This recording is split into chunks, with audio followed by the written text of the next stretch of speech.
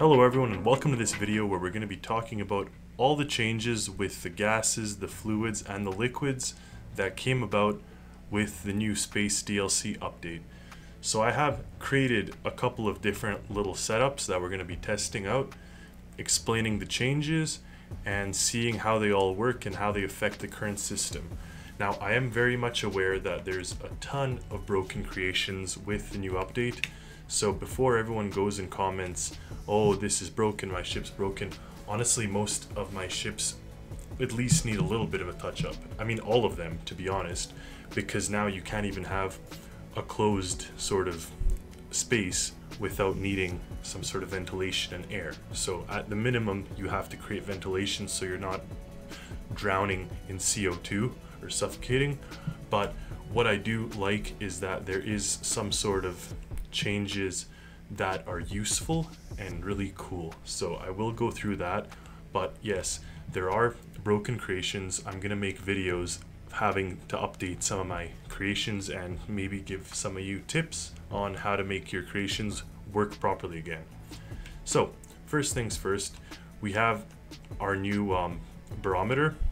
So we could see in here right now, we're at 9 atmosphere, or 0.9 atmosphere, so almost 1 atmosphere inside this closed chamber.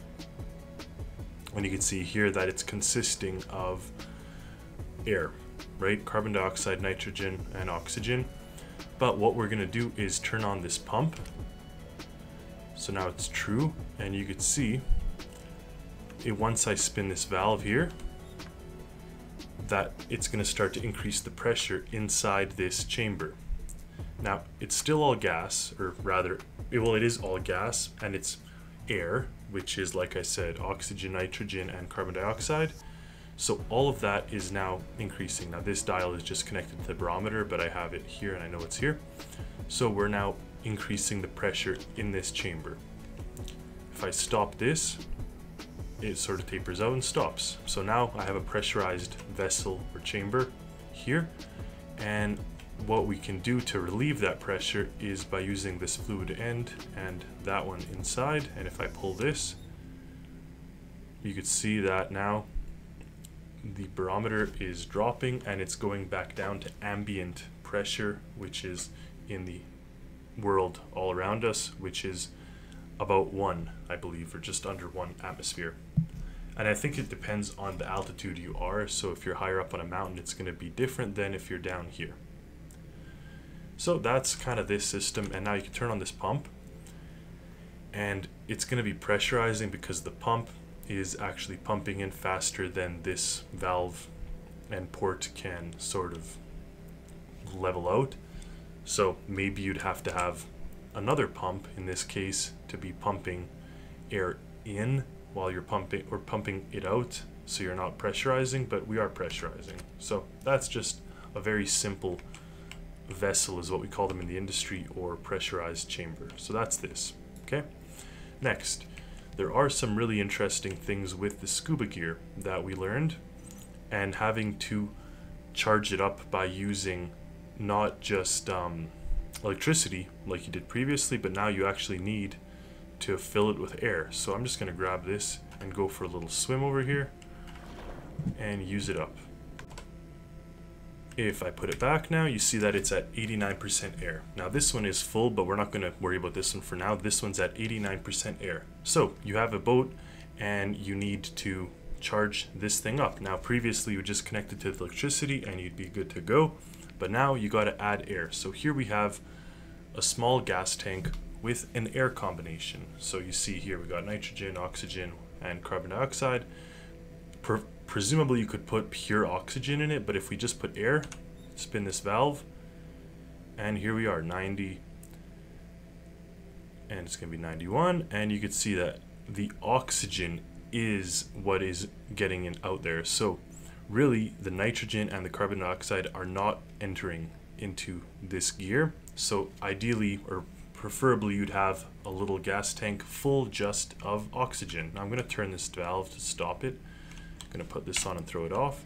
Now I'm going to put this guy here. So it now has 95% air here. Now again, there is some changes that the developers need to do, like really that air should read oxygen, because clearly it was just taking pure oxygen into this and not air. But let's just let it go for now. They're working and doing their best. Okay, but now this pump, if we turn it on, you see now the pump is on, and your scuba gear, once we turn this valve, is going to start charging up. So 96 and 97 and so on. So you can do two methods of charging up your scuba gear on your boats. You could either have a bunch of gas tanks that you then do this, but then you'll probably still need a pump or some sort of gas tanks that you could exchange or something. But anyway, the pump is probably the most convenient system, because you just charge up your gear with that pump. Okay, that is how you're going to do sort of these anything regarding the equipment that needs air. So that's going to include your space gear, which you could actually swim in. It's going to include all your diving stuff, so all that is chargeable or rechargeable like this. Next, I just have a very simple demonstration for this chamber. So here we have a 0, so actually it's a vacuum, whereas up here we have 82 atmospheres, and gas will flow up or down no matter where. If you turn this valve, it's going to instantly level out. Now it doesn't always happen instantly, but in this case they're small enough that it did happen instantly. Okay, the next demonstration is actually sort of mobile gas tanks. Now because I spawned this here as sort of a fixed creation, these two are just floating in midair, but realistically these two tanks, or these two assemblies, you would be able to drag around, to bring around. So I am even debating and wanting to make almost a crate or a container that is modular, that you could toss into the back of a truck or whatever, that just has a bunch of gas tanks and a valve, and you could kind of recharge and restore the gas or air or whatever in a vessel. For example, you'd have a diving vessel that has a bunch of these things. You could then attach a crate full of like 10 of these, and they have pure oxygen, and then you can use it and then replace it with another one. But anyway, for this example, what we have is this tank here, and now this tank, presume it is just able to move around. You could throw it in the back of a truck, it's very light. So what you do is you equip your hose, you attach it to this and this, and turn this valve, and here you go, you just pressurized it. Or, well, you did pressurize it, but you now split the two amounts. Also, this one here just has air, but if you open this valve, it just evened out to the ground. So this would be something to have, for example, in a mini sub that doesn't have an air system or a constant air supply. You can have reserve gas chambers, even one that you just drag in with you and throw it in and release it and get yourself some oxygen in your mini sub. So that is sort of how I envision that you can do portable gas tanks, as well as permanent ones, of course. Okay, next we have a demonstration where we have 20 atmospheres and liquid in here. So we have seawater in here, and we have seawater in here.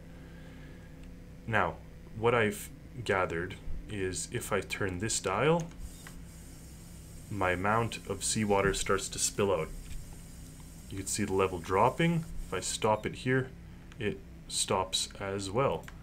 So now we have 200 here and 386 on this one. If I open this valve, that fluid will even itself out right at the level where that valve is. So as you can see here, it's leaving, and this one here is filling up, and probably, well, not probably, for sure, once they're at the same level, they're going to stop. Now, another interesting thing is that you can actually feed and make another system now sort of lose its value by doing this. But now, also what we do have, if you open up this barometer, is a ton of pressure in this chamber, because we're not relieving any of this pressure. This fluid is almost vacuuming, or rather pressurizing, this chamber. But what we do not have down here is a filter. So what this is this valve allows everything through it. So now it's quickly dropping because we ran out of oxygen. We ran out of fluid in here, so there's no more seawater, or very minimal seawater, and now we're dropping pressure because the air is going through here. So it's a little confusing, but you now have two individual new filters that you can use rather than the old depreciated filter, and now even the other filter is depreciated. Now you just have this little guy, or rather this little guy here. This is a gas relief valve, so only gas can go through here, only gas. And we're going to talk about those later. But anyways, here we have it. We are now balancing out the pressure here. And here, there's no more fluid. So all of the seawater came out. And I could even close this, but it doesn't matter, because as long as these are open, in this case, they're both closed. But if I open this one, this pressure will balance out to the atmospheric pressure. So that's interesting to keep in mind, because now as the liquid's pouring out, you're actually pressurizing the system. So you'll have to kind of go by feel on how that works, but I've already noticed that it's affecting my mini subs. My mini subs will no longer fill up a ballast tank because they're currently experiencing issues where the air gets so pressurized as you're trying to fill in water that it just stops filling in, and you end up with half a ballast tank instead of a full ballast tank. So you'll definitely want to experiment with that and see how that all works. Okay, in the next example here, what we have in this first case is exactly that. So I have a large fluid tank that has a bunch of seawater, 600 and whatever, 92 liters of seawater is currently in here. And what I'm going to do is fill it up into this chamber here. So I'm going to turn this button on and turn this valve, and you see that it starts to fill up. So if I go here, the fluid capacity is 406, and it's currently up to 390, 392, whatever. But if I go to my barometer, you can see that we're at 70, 90, 100 atmospheres. So that's getting pressurized. There's air at the top of this thing that is just getting the shooting up in pressure, and we're almost there. We're 5 liters away from being full here, but we have a very high air pressure, so it's just pushing back. Now if I do open this valve up, you can see that my barometer is dropping. Actually, well, it's at 200 now. But what's really interesting, actually, and I kind of almost counterintuitive, the water level goes down and this refills. So even though I've opened up this valve, I've placed all of my water back in here. So I quite don't understand. In my opinion, the gas at the top should have left, and it should have ended up that you had this chamber full. But I do have this example, which is the exact same thing with a bunch of valves this time. So let's start up our pump, turn this on, and now you can see that it's filling up. And now if I pull this open, it should let the pressure release. And I did that here too. So I actually have a gas release valve here and a gas release valve here.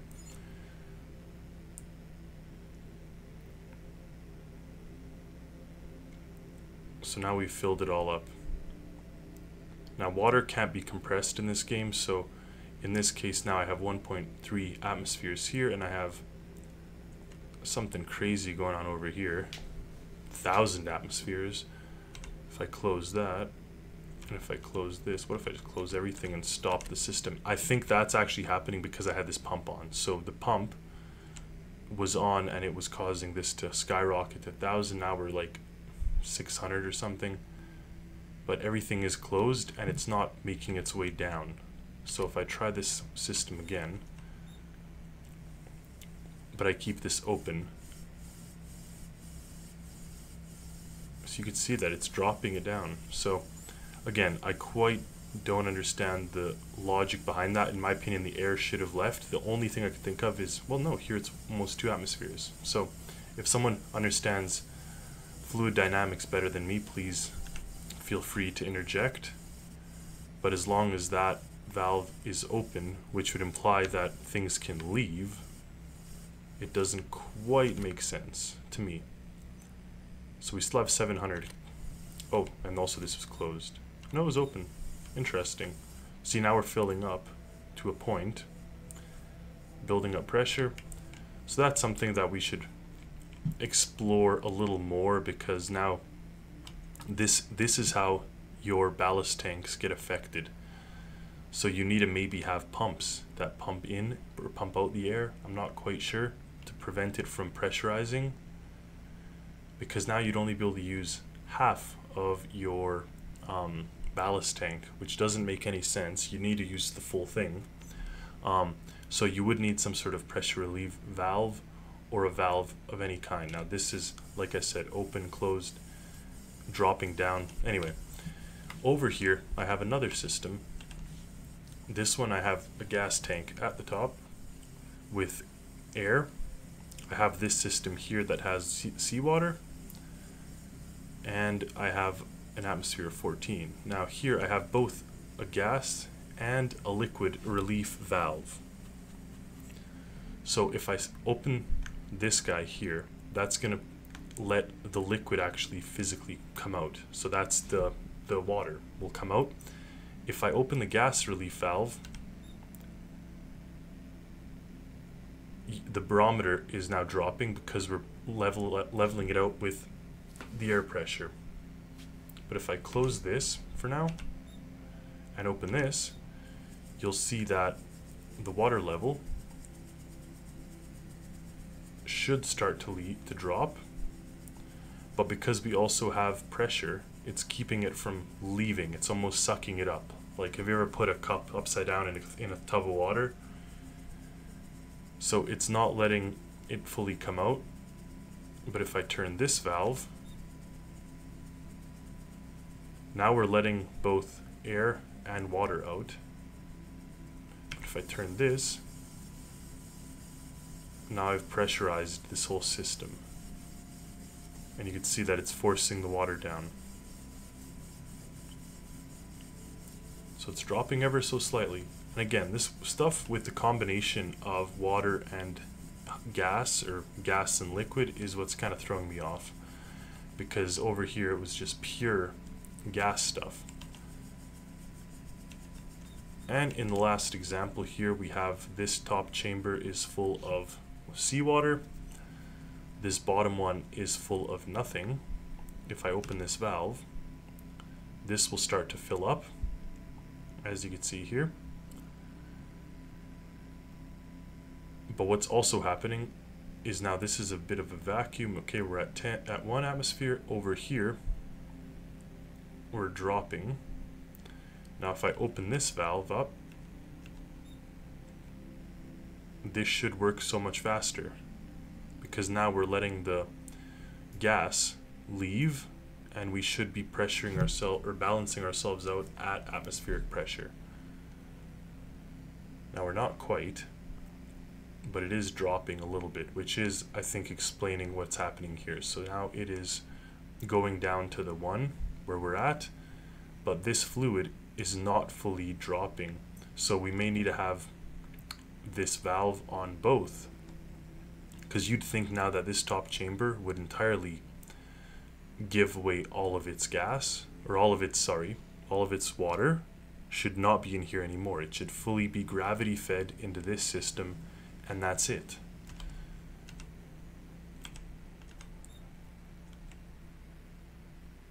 So it's not really doing that, and it's not like the air is that pressurized that it's not that it's compressing it and not letting it come out. So that's kind of interesting.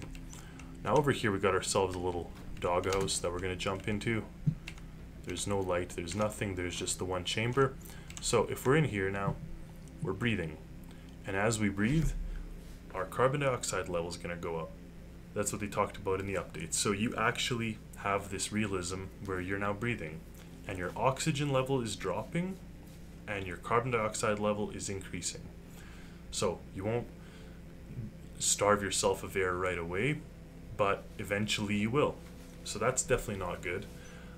So you would have to have a way to have the this chamber open to the atmosphere, which is like a ventilation system. So if I turn this valve here, you could see now that the carbon dioxide level is dropping, the oxygen level is increasing, and here we have it. So now we are pressurized, or rather not pressurized, we're now fully open to that outside atmosphere and allowing the gas to come in and out as needed. So now we have a good level of carbon dioxide and we can breathe. Now we can close that. Now here I have another gas tank that just contains air. So if I open this up, we're gonna start to feel pressurized. And if I open this up, you fly out, because it just that's the suction that they talked about. If you kind of enter a pressurized area or leave an area that's too pressurized, you'll end up causing this type of injury. So we flew out of there. That's kind of how you'd get sucked out, and we ended up getting a little injured. If we stayed in there, we would have been hurt more. So there we have it with these examples. Quite interesting, especially some of this early stuff. Over there's a little bit of confusion even on my part with how it works. I would definitely need to explore it a little more, because that's going to dictate all of my creations. But one thing that I found super cool, if I just kind of get myself into this thing, there we go, seated. So now I've opened up the bottom of the diving bell, and it has this kind of door frame, but no door, just a door frame. So if I lower the bell down, you can see here that the water level stayed there, even though the water level is technically at the top. We're floating down here, and we have this nice moon pool. So you're actually able to create a working pressurized moon pool that does not let air come in, or rather, sorry, does not let water flood in. So we could then swim out, go out here, and you could swim in and come into your moon pool. So that is awesome. I could see that being very useful for all kinds of creations, from submarines to big motherships that have a launch. But now what happens if I open this? If I could just find the way to open it. Nope, doesn't want to open, but that's fine. I imagine if I open that, it would also end up flooding this compartment, not only through there, but it would lose that whole, the reason that it is pressurized. And the water would come, obviously. Ah, it was because I was seated. It's because I was seated. There we go. So now we're flooding it, and up comes the water. So the air has fully left, and we're flooding it. But look at that. So it surpassed the level of the door, and now this area up here where I'm breathing is pressurized. So because there's no relief valve up here, there's nowhere for this air to go. So we're breathing away up here.